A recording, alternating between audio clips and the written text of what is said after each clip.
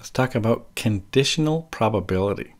If I can't calculate the probability of passing my probability test, does that mean there's a low probability I'll pass? Yeah, actually maybe, probably.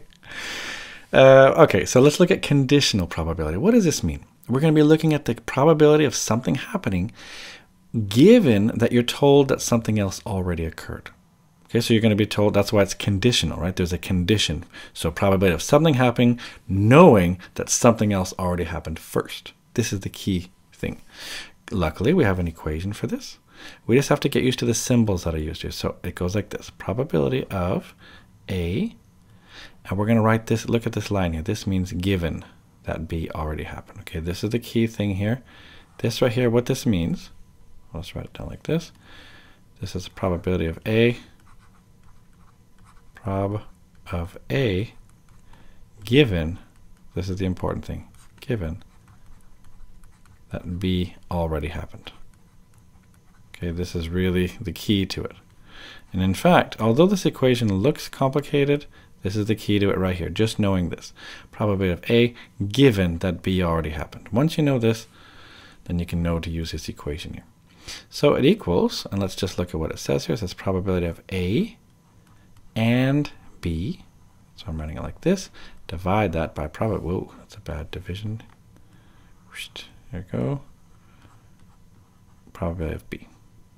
This is the equation. This is what we need here. So let me first of all just write it. Here, I'll tell you this. You get this on your formula booklet, so that's nice to know. So you don't have to memorize this. This you get. So that's good to know. So what do these things mean? Well, this right here, remember what this symbol right here means? This is a probability of A and B occurring. So this is probability of A and B occurring. And this is just probability of B. So this is how we do it in general here. So probability of B.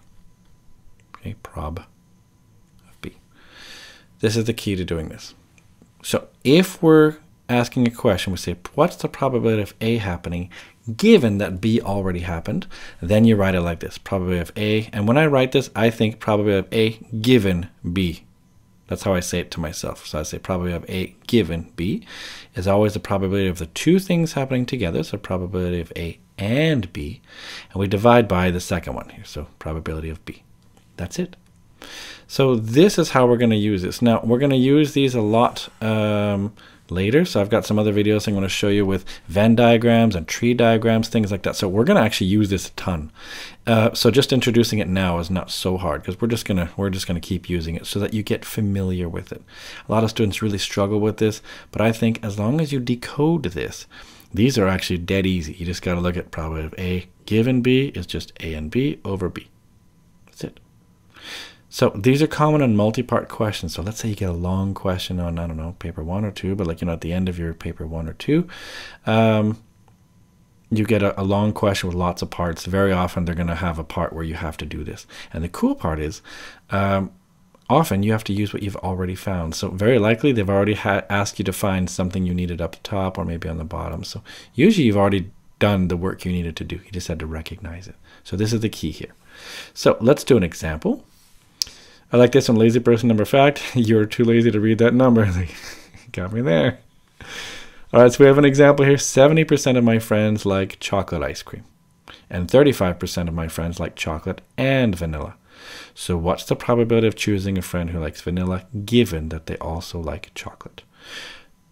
So a lot of these questions, the key part is just to decode what they're asking for. So what does this tell me? Well, this tells me that probability of C, I'm going to call C for chocolate, okay? And I'll say like maybe V for vanilla. Okay, so maybe I'll write that down. So chocolate, I'll call that C. I'll say vanilla, I'll call that V, just so that it's going to be simpler for me here. So probability of chocolate is 0.7, because that's what 70% is, right? Divide by 100, decimal moves over, boom. What is this? 35% of my friends like chocolate and vanilla. So what does this mean? Probability of chocolate and vanilla. Remember, that's a symbol for and. It looks like a little A, except you remove that little stick there. So probability of chocolate and vanilla, that equals 0.35. Do you see what I've done? I've decoded this piece. Because this is what I need for the equations. Now, what are we asking for here? What do we want? We want probability of choosing a friend who likes vanilla. So I want probability of vanilla given, oh, that means I do this, given that they also like chocolate. Do you see what I'm doing? I want this. Probability of vanilla and given chocolate. Well, I'm going to use that formula. So let's use it. Probability of something given something else is equal to the probability of the two things occurring together divided by the probability of the second thing. I'm using this equation, right? Probability of A given B is A and B over B. Probabilities, of course.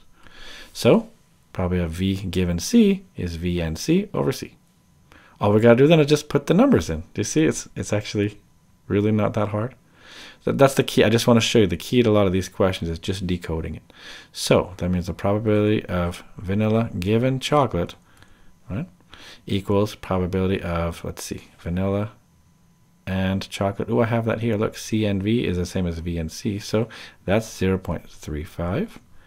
All that divided by probability of chocolate, which is 0.7. I just do that on my calculator. That's all I need to do. So 0.35 divided by 0.7. I get 0.5. So there we go. It's 50% likely. So what that tells you is if you're told that someone already likes chocolate, the probability of them liking vanilla is actually 50%. There you go. So that's how we can do these. Do you see it's not nearly so bad as you might think? You just got to decode the question. I like to write down the symbols I'm going to use. You write down the things that you know. So if it's an and, put the and symbol. If it's an or, put the or symbol. And then just figure out what you need. Use that equation. That's it.